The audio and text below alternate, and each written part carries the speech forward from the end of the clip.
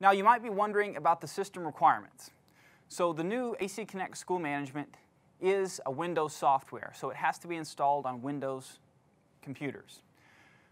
The supported operating systems are Windows XP all the way up through Windows 8. So pretty much any Windows computer you have, you can install it on. And if you'd like to, you can install it on a Windows server, although that's not required. That's just optional.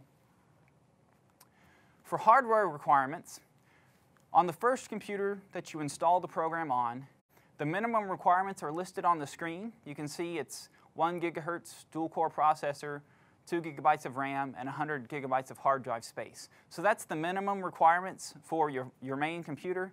I would really recommend you go above that so that the program does run a little bit faster and more responsive for you.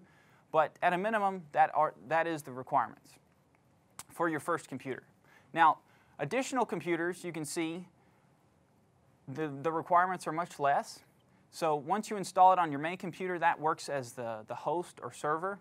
Each additional computer is just a client computer that has to access the main computer. So those computers don't have to be as powerful as your main computer.